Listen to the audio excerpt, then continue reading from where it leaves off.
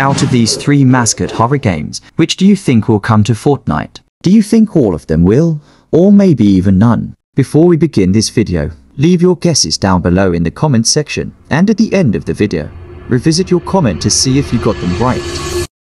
Mascot horror is a genre of horror games known for its colorful cast of characters gone rogue. But something else Mascot horror games all have in common is that none of them have made their way into Fortnite yet. Despite Fortnite's hundreds of collaborations with other IPs, not a single one of them involve Freddy, Fazbear, Huggy, Wuggy, or Banban. But today, we'll evaluate each of these franchises to predict whether they have a fighting chance to secure their way into the Fortnite item shop or end up being a Fortnite item flop. I've also hidden 3 Mascot horror items crossing over with Fortnite throughout this video, each ranging in difficulty, and the first person to find them all gets pinned. So pay close attention. First of all, we have to set some ground rules for the minimum requirements of a game to get a Fortnite collab, a sort of checkbox if you will. The game has to be popular, which all 3 games obviously check off. The developers have to be interested in a Fortnite collaboration. And last but not least, Fortnite themselves has to recognize the franchise in some way. Let's start off with Five Nights at Freddy's. This is the most anticipated Mascot horror collaboration with Fortnite,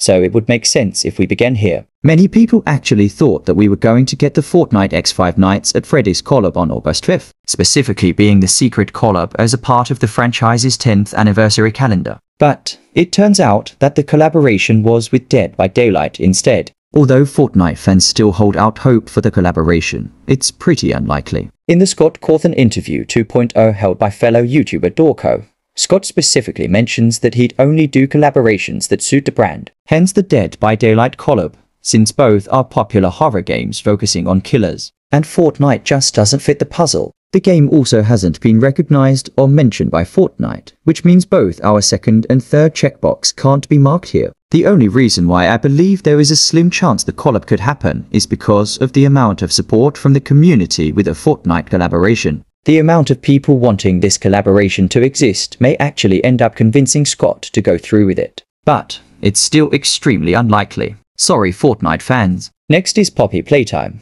which actually has a much better chance at appearing in Fortnite, since the developers have not explicitly ruled out the possibility of a collaboration with a game like Fortnite, which gives our second checkbox a maybe. Fortnite hasn't acknowledged the existence of Poppy Playtime, which means that we can't mark our third box either. Overall, although still unlikely, I have hope for a Poppy Playtime collaboration in the foreseeable future. And last but not least, we have Garten of Banban, which is a yes, yes, yes, and yes all the way. First and foremost, the Euphoric brothers have just brought Garten of Banban into Fortnite a few days ago, which means that they have to be interested in a Fortnite collaboration. But the nail in the coffin, to prove that this collaboration is destined to happen, the official Fortnite Twitter account retweeted the Garten of Banban on Fortnite announcement trailer. Although this may seem small, it confirms that Fortnite themselves have recognized Garten of Banban as a franchise and want to help boost its popularity. This means that our checklist is fully accounted for, which leaves a high likelihood for a Fortnite collaboration. And make sure to share in the comments where you found the 3 Mascot horror Fortnite items to be the pinned comment.